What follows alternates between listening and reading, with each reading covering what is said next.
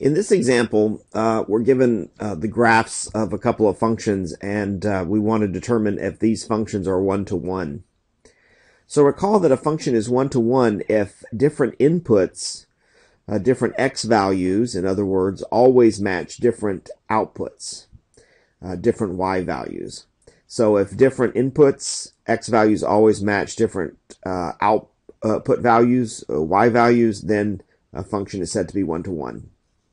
Now you can determine if a function represented by a graph is one-to-one by using what's known as the horizontal line test. So if any horizontal line is going to intersect the graph of the function in exactly one point, or at most one point, then the function is one-to-one. So for instance, if we look at the function here graphed in example A, if you imagine any horizontal line drawn here on this same set of axes, notice that's only going to intersect this function in at most one point, and so the function A is one-to-one. Or the function graphed here in example A is one-to-one. On the other hand, notice that there are lots of horizontal lines we can draw that will intersect the function graphed in B in multiple points, in fact in 2 points.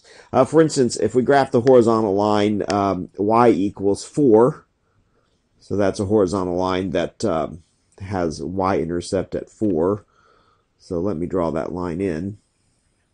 Notice that that's going to intersect this graph at a couple of points. This point on the left and also this point on the right. So what that indicates is that there are two different inputs for this function that have the same matching output, namely minus 4. Notice its matching output will be 4, and also positive 4. Its matching output will also be positive 4. So there are different inputs, different x values that have the same output, the same matching y value.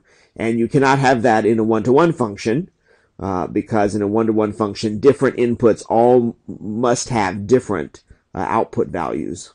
So the horizontal line test tells us that this function graphed in example B, although it is a function, is not one-to-one. It's not a one-to-one function. But on the other hand, the horizontal line test indicates that this function graphed in example A is an example of a one-to-one function.